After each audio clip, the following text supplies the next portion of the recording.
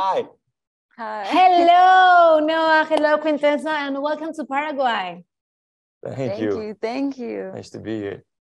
Thank you. So it's almost time for the world to see Black Adam in those costumes. Can you tell me what you felt the first time you put on those costumes? That was surreal. I mean, I grew up pretending to have superpowers and, flying around and doing all that. And then one day you're actually looking at yourself in the mirror and you got this whole suit on. And it just blows your mind. When Kurt and Bart gave me my super suit for the first time, I was like, all right, y'all gotta explain this. You gotta explain this to me real quick. I'm like, what? What?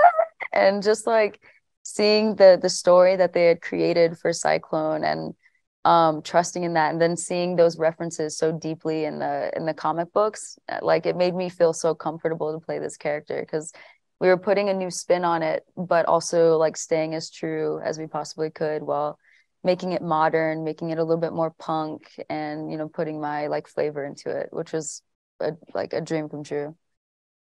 I know. So, and can you both tell me about the preparation to be this character?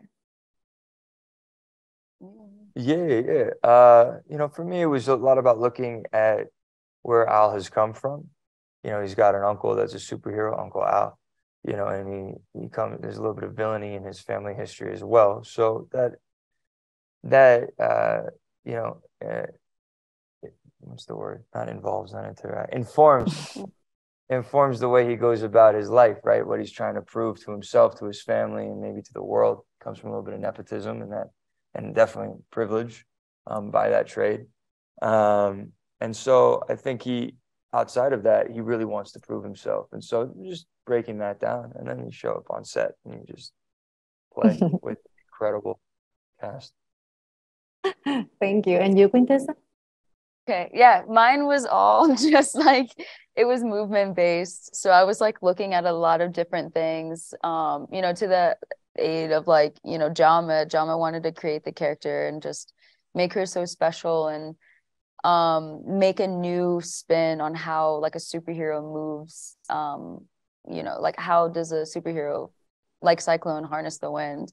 And he wanted her to be more dance-like. And so I was just looking at many dance references and, trying to find something that spoke to me, but also felt unique and differential from what I had seen represented in the genre before. So. Thank you. So the last question, can you tell us, both of you, how each of you got involved in this project and what did you feel when you received the script? Yeah, I had the opportunity to sit down with Jama for lunch, and we spoke for about an hour and a half, and then I waited for a few months, and they told me that I was selected. I read the script, and it blew my mind, and I couldn't have been happier. For me, it was reading the script and then submitting something, and I was like, yeah, there's no fucking way. And then next thing I know, I'm meeting Noah. We chem read together. Yeah. And then I was like, yo, I have to do it. It was no question. And then waiting months and then finding out that I got it. And I was like, finally, now what do we do? So a dream come true. So thank you very much. Thank you. Bye-bye.